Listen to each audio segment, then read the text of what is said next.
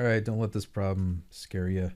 This is the same thing as just saying 1 over the cosine of pi minus 2 over 2 minus beta. So what we're going to do is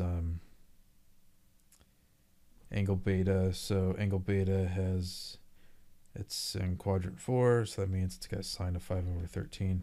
So what this is going to be is 1 over minus. So this is cosine pi over 2, cosine beta plus sine pi over 2, sine beta. All right, so moving this over. 1 over, so cosine of pi over 2 is 0.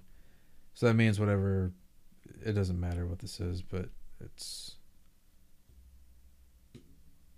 oh, I messed up. Pi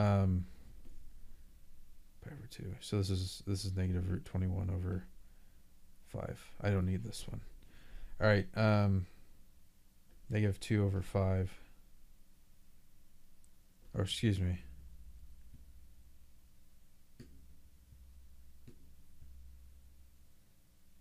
Negative square root of 21 over 5. Had to think there.